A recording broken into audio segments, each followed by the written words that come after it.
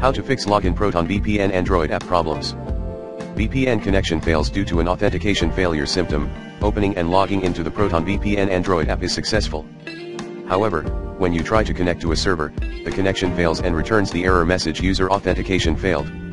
The Android application logs indicate auth_failed. You can access your application logs in the app by tapping the hamburger menu button, top left icon, and then tap show log. Cause, this error is likely the result of one of the three following situations. 1. You have already reached the maximum number of connected devices allowable under your current plan. 2. You have made too many recent connection attempts that were not properly terminated. 3. You have unpaid invoices. Solution: make sure you are not exceeding your connection limit. The number of devices you can have connected to ProtonVPN simultaneously is different for each plan. With the free plan, you cannot have more than one connection at a time. Make sure that you do not have a different device that is accidentally still connected. Check out our plans for more details about the different features. Wait about 5 minutes, and retry connecting to a different server. Our servers periodically clean up old and inactive sessions.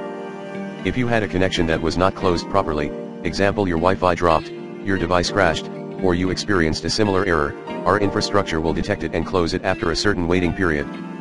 If you have a paid subscription, check whether you have any unpaid invoices.